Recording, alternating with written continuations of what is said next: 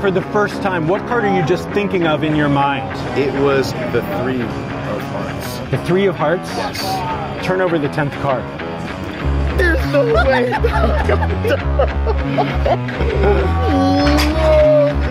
Nuts. Oh my god. Hey, I'm Matt Baker, and this is Pile Driver. Listen to how impossible this is. A spectator freely selects any 2 cards. Another spectator merely thinks of any card. You got 1 card? Yes. You're just thinking of it. Yes. The second spectator's thought of card ends up at the position determined by the first spectator's choices. We're going to put one of these piles in the middle. Which one would you like to put in the middle? This one. This one? Yes. All right, so we'll put this one in the middle.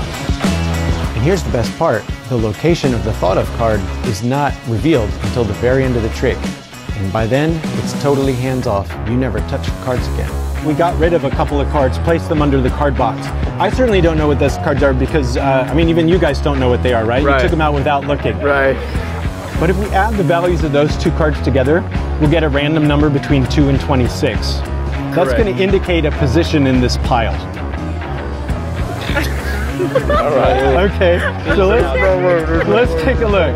The 2 cards you have here, a 7 and a 3, that makes 10. Right.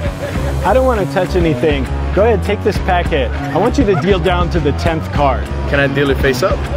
However you like. 1, 2, 3, 4, 5, 6, 7, 8, 9. For the first time, what card are you just thinking of in your mind? It was the 3 of hearts. The 3 of hearts? Yes.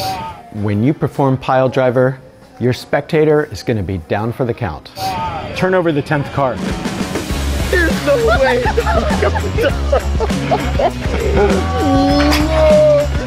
Nuts. Oh my god. What? There's no way. There's no way. I took these cards out. This is crazy.